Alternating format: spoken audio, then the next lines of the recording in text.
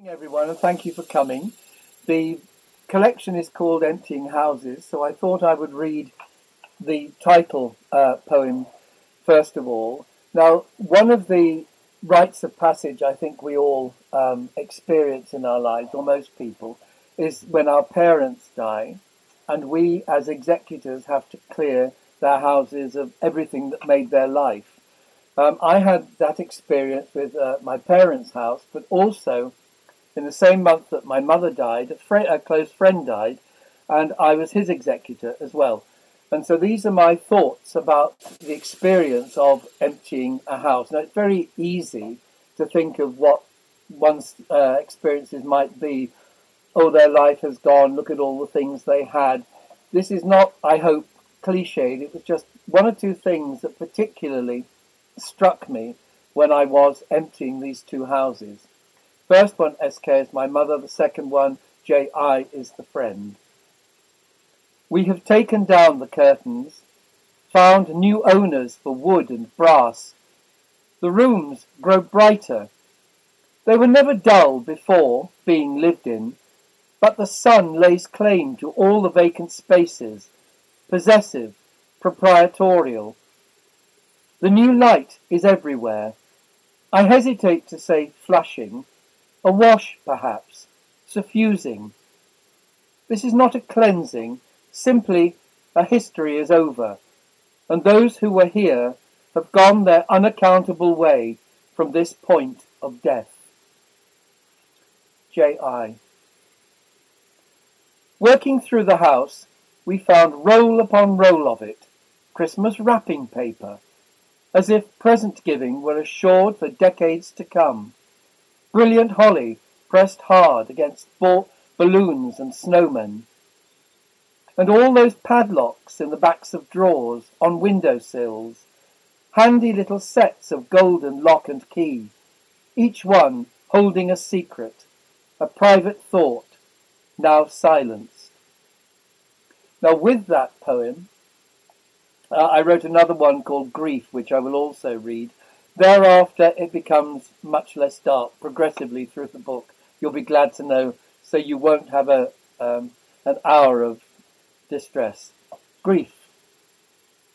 Every path you choose will lead into the shadow of this mountain, jagged, daunting. Its contours will always surprise you. Altiplano becoming fen. Crevasses opening in orchards. There are no secret passes, no reaching the other side. Accept this.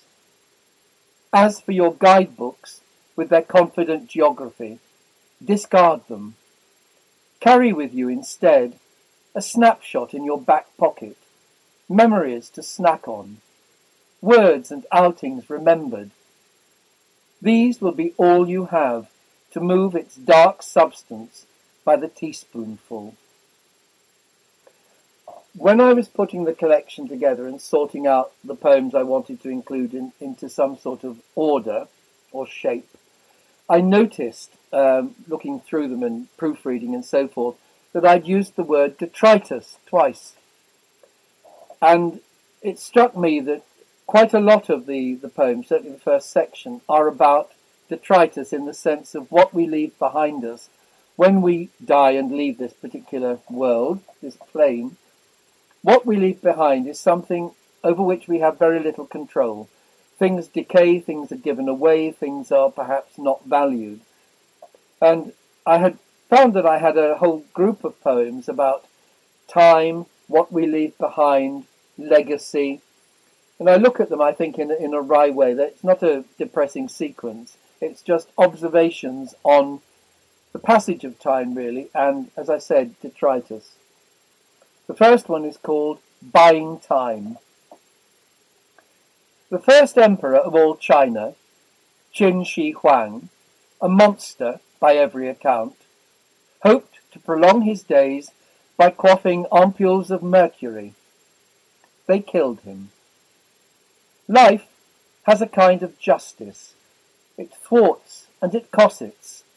So how shall I get on? The books are stacking up. Hardly a week without a parcel. Novels, poems, esoterica, several lifetimes reading, a crafty move, and gentler on the brain than Mercury. Neatly shelved and alphabetized, they cock a snook at the horror with the scythe. Sorry, I've got to finish this one first, then this one, then... History is made up of disasters and disappointments, brilliance rudely dimmed.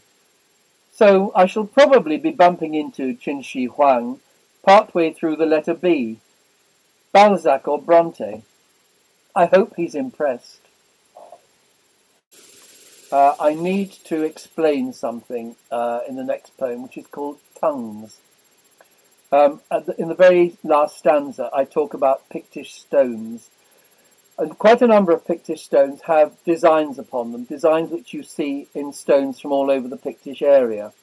Nobody knows what they mean, and so all we can do is describe them. And the words that you might find confusing are the descriptions, the sort of geometrical descriptions of these particular stones, because we have absolutely no idea if they're representational or simply pictures. Tongues. The sad truth about languages is they erode, grain by grain, prefix by particle, no sooner imagined than cracked. History shifts its axis. What once linked empires, Akkadian, Algonquin, fractures, becomes irrelevant, a footnote at best. Old men in a snug corner share memories encoded in arcane quaintness.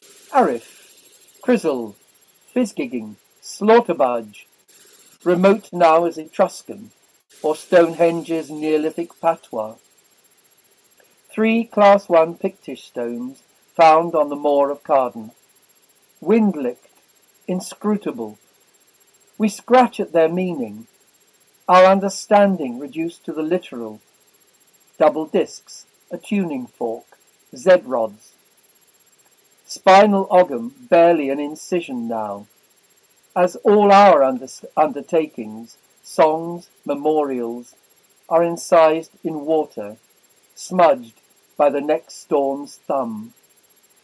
The other words that you might not have understood, Arif, Crizzle, Fizgigging, Slaughterbuge, are ones I found, one in the poetry of William Barnes, because I live in Dorset, one from the poetry of John Clare, because I grew up near John Clare's village, and one is Elizabethan, because my PhD was in Elizabethan literature. And those words now, I don't think anybody just seeing them would understand. It was just to make the point that these words now are arcane and mysterious to us, as perhaps our words will be too. The next one is called Flint.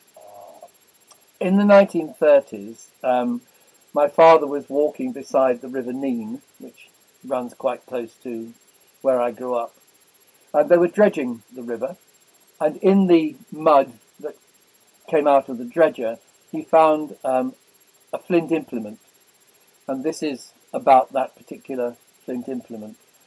So the poem is called Flint. Buckets plunge in silt with grey abandon. Chains and engine doing their best and worst, dredging life cycles and histories. On the spoil heap, world shells desiccate, amazed by the fatal touch of light.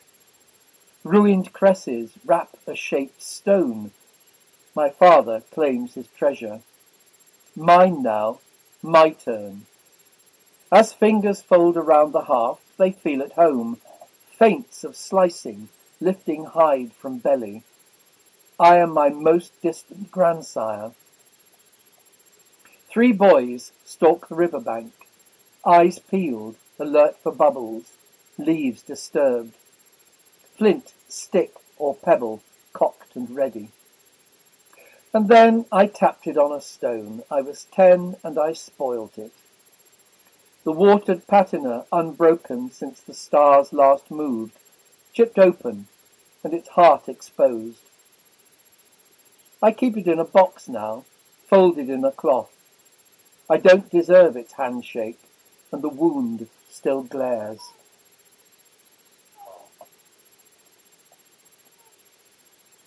Now, we can leave behind all sorts of things. We can leave behind part of ourselves, part of our bone, if we're, well, of any age, I suppose. This is about a prehistoric fragment. Specimen is the name of the poem, but it has a subtitle, Paleoanthropus resentus, which is my own imagined name for this particular hominid, who is the one speaking. I am 3 teeth in a shard of mandible, a thumb's edge, a thumb's length of the ridge where my frown went. He, they say correctly, passing my fragments along the line in white-gloved hands. Their guesses are hushed, as if I might spring up, the whole of me, affronted. What I'd say is, in complete sentences, not the growl they might expect, I'd say, I didn't ask to be primitive. It was all I knew, so don't sniff.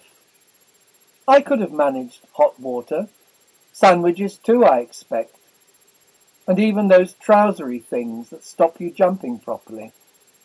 I could cry and sing like you wouldn't believe, and if I strode out into your world all set up, and with whatever you do to your hair, people would notice me and say, there goes quite a specimen. Now, I make the point in a number of these poems that we have absolutely no control of what people think about us, what we leave behind, and how we are judged or described in the light of it. And it could be the most embarrassing thing of all that we leave behind. And this poem deals with that. It's called A Tale of a Turd, a Skitta saga. A favourite exhibit at the Jarvik Museum in York is a Viking turd, a prized piece of shit, massive and misshapen, all flanges and nodules. Was passing it the perpetrator's finest or final achievement? He is unremembered now, except for this digestive harvest. I shall call him Snorri.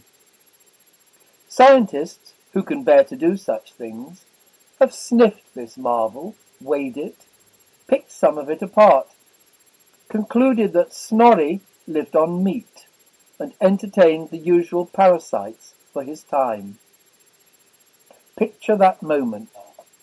He wriggles himself comfortable on the privy, smug with his achievements, his bargains, his hulking sons. Then, still shuddering from a thunderous rectal exhalation, he glares back at the monstrous jobby, dares it to bite him, vows to eat more greens with his bacon, wipes ever so tenderly. This is your real legacy, Snorri. Monument and fundament, posterior and posterity. Part rhymes, reminding us that what we value most may not be what outlasts us. The detritus of a moment, our least regarded signifiers. Snorri's stool, a fly button, a paper clip, the cap from a tube of God knows what, lie there on the palm of history, hardly a blueprint for the whole man. So, Snorri, when Arne Helgason called you a great piece of shit the night you brained him, he wasn't far wrong. But consider, all the same, what could be hidden in your brick? The pig that gave it life, your bellowing about the gravy, that dish with the 3 knots. All have their complex histories, and all might still be there, at some level beyond the measurable. That makes you shit and a bit, perhaps, a coprolite with a backstory. The poet of the Edda wrote, Dia selferit sama, ek weet ein, het oudere der, dommer und douden veren. You also must die. What remains afterwards is the dead man's reputation. I wonder. How are we doing for time, Janice? If you want to read one more, that's all right. Okay. I did my PhD thesis on Robert Greene. Robert Greene, reprobate, despite how he appears in Upstart Crow on the television, died in 1592. This poem is called 1592. Robert Greene was known for his ginger hair, long ginger beard, and his hair pushed up to a point above his head. That is, I need to tell you that because I describe it in the poem, and it's a play on his gingeriness, if you want to call it that. So 1592, about Robert Greene. Robin, not Rob, in Norfolk, Master Robert. Certainly not a good fellow, but I sing, oh yes, I sing, sharpened by ginger. A ginger point to my words, a ginger peak for my beard, and a topknot pointing gingerly heavenwards. Ginger humour that. A ginger stream pissed against some wall or other, our jaundiced testament. So make us jolly, Robin. Spicy talk, cut-purse company, harlot's hair dyed ginger. By God, that peak of yours could pick a hole through London. Ginger runnels, draining life's shit to hell or New Bedlam graveyard, where brown clay, I'm told, enfolds me, jolly red peak and all. The bravery of my excrements reduced to muck, not dust. I can take muck. Thank you. Next two sections in the poem, when I was sifting through them to make the book, not that I wrote them consciously in these groupings, but it's as they turned out. It makes them sound a bit like a child's anthology, because we have people and then we have responses to nature. So it does read a bit like a GCSE collection or textbook, except that I don't think a GCSE one would say shit quite so often. The ones about people, one is actually an autobiographical memory, and the other one is jokey. The second one, you should not try at home. And let me find them first of all, and you'll see why I said don't try it at home. But I do just have to... this one is the autobiographical one, or the family one. It's called The Peculiarities of Nans. Those of you who've read Side with Rosie by Laurie Lee will remember that there were two old grandmas, Granny... oh, what were they called? Anyway, two old grandmas who hated each other. And I had two grandmothers when I was growing up, so I knew both of them. And that's why there's a reference to Laurie Lee. Hello, Laurie Lee. My brace of Nans were peculiar too. You know what I mean by that. Not twitching or avoided in the street, just confident in the law they had inherited, accessing worlds beyond my time. Nan up the gravel, Tess, famous down the generations for her white stew, the secret of its thick milkiness, sweet with carrots and mutton, never passed on, now lost. Its smell drew us from play, a piper with broth, not tunes, offering herby succulence, potatoes transformed into fairy food. My cousin Maureen resurrected it from packets of instant chicken sauce, a travesty of taste, but her son loved it. Scoff this in remembrance of me. Like all Nans, she was a mistress of blackmail, cutting her lawn with scissors to make me mow it for her, but flying through the gate she never left to push a local bully from his bike because he threatened me. She told me once she'd owned a Nazi flag, brought home by my uncle as a souvenir. She burnt the swastika and used the rest to polish shoes, to show just what she thought of him, Hitler that is. In the age of silent films, she and a girlfriend used to pelt the hapless organist with the jelly from pork pies.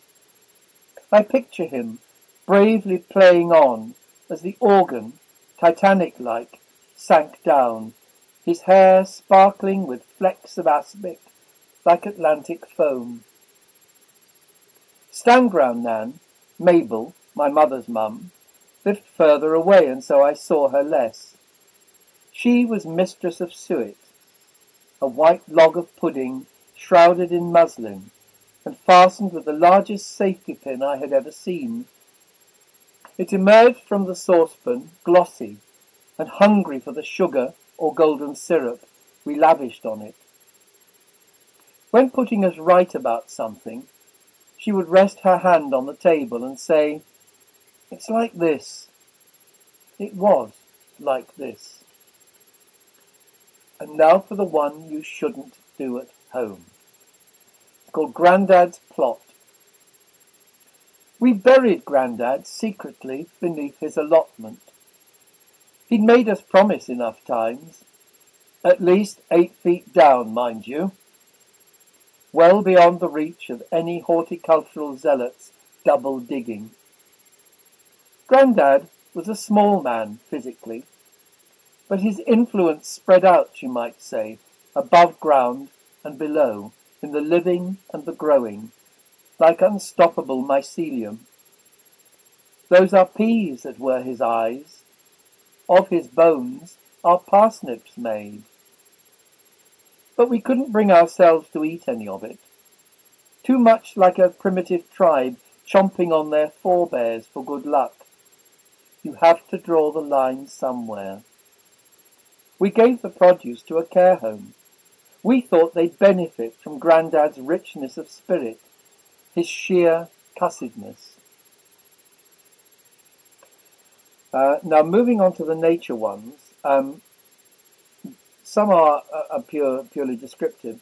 Other ones say quite a lot about our interaction with and destruction of nature. This one is called In Praise of Chlorophyll. With the last flakes settling, and the sunsets a tad less spectacular, but you have to hand it to particulates. Their palate is extraordinary. Stirrings are heard. Life re-emerges from fissures, encarapaced. The air is sensed with feelers, a cocktail of exotic gases, but survivable. Scientists foretold this age of ant and cockroach, a new hurrah of vermin preparing for empire since the late Carboniferous. 13-legged, hyena-sized, some sinuous, all predatory. Those soft-bodied upstarts are long gone, poisoned by their own presumption. Their nests, achievements, dust-scoured, insignificant. Life isn't exactly back to normal, more a mutated kind of balance. But what if only, one thing has managed to remain unchanged?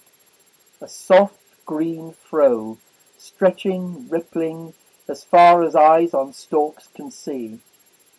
Grass. Simple, vital, multi-purpose, beautiful. And what if, one afternoon, say, in some strange new season, visitors arrive, bipedal possibly, stepping out of their spaceship and treading softly, they might say, "We like the field. We can work with this. Best not spoil it." How much longer do I have, Janice? Not worried. If you want to do another one, do. Okay. I don't know whether any of you feel that certain colours represent feelings you have, or that you don't like doing certain things in certain colours. This poem deals with that feeling. It's called Colour Coding. It's in 3 sections. The first one I should explain The figure I'm describing is the Green Man. 1. Gargoyle sentinels, rain-worn, wind-scratched. Not me. Snug here, sheltered, lurking. Foliate-mouthed, enduring. I spew bay, laurel, mistletoe. Darker, wiser than all those polished liturgies. Oak king, and holly king, my children. Accept our touch of leaves. Second one, I should preface it by saying, when I was teaching, I always found myself most comfortable dressing in particular colours, in sort of business-like colours, and at home I dress quite differently, and I never mix the two. This is what this second one is about. My daily bread, earned in grey, black, shamefaced, shallow, colour-drained formality, the celebration of the cerebral, restraint. In my own quarters, dressed in the browns of dens, sets, lairs, lodges, curled in a corner, webbed in my own scent, I face the truth. 3. Beige, pusillanimous, half-hearted, the colour of, I shouldn't really, I wouldn't like to say. I'll just sit quietly over here.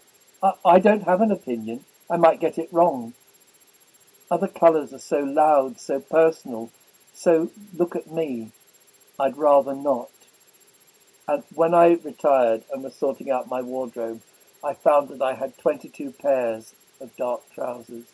Some I had never worn, and I had outgrown them.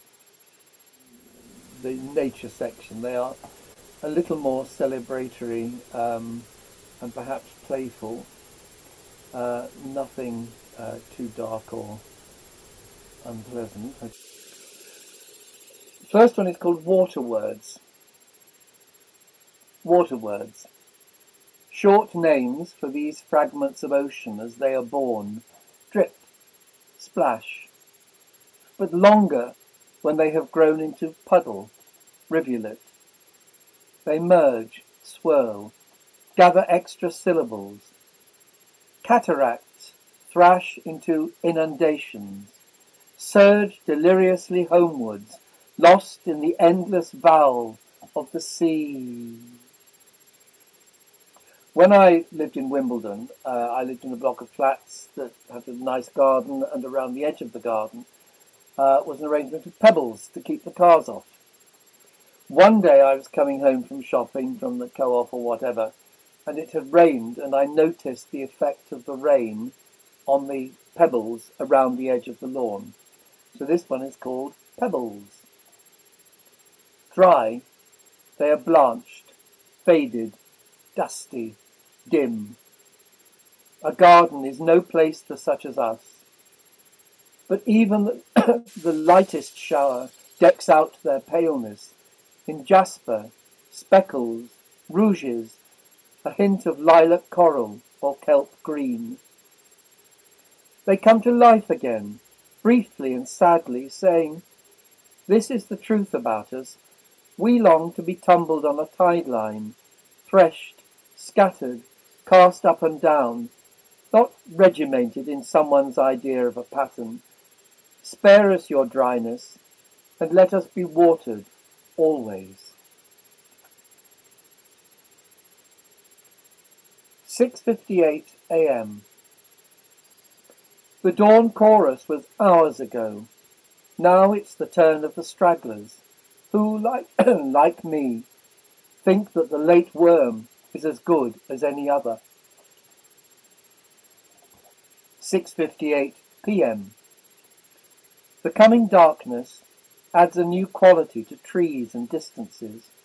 The light is strange, and the air is not especially fragrant or warm, but it has a touch like hands. I raise my arm to the window. I had not noticed. The hairs have become silver.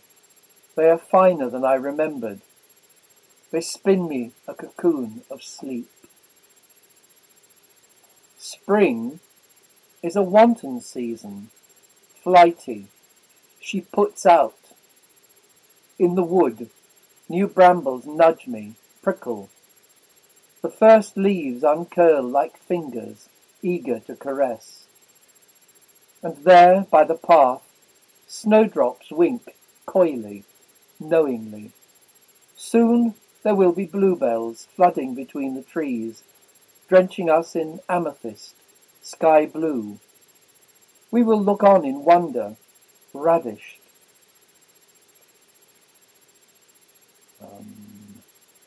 One about composition. The pamphlet ends with a number of poems about inspiration and composition. This one is called Moon Sliver. This can be no accident. A fine crack in the curtains and a sliver of the full moon insisting on entry. I wake in the early hours, a splinter of moonlight caught in my eye. I brush it aside with my writing hand, but, slim as a suggestion, it persists. Weakly, I jot down some phrases, try to find the best word for moonbeam, fiddle with gibbous and crescent. Then, resentful, I settle on the pillow, sure that the pointer will move across my head. Let it do its work. Illusions or lyrics, I shall harvest them in the morning.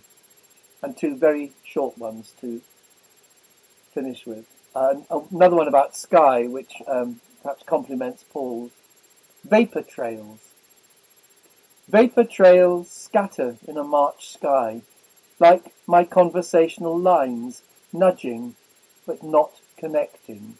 Monologues dissolving into the finest snow. Cleared, the blue sky becomes a canvas for others to trace their arcs on, aiming for better.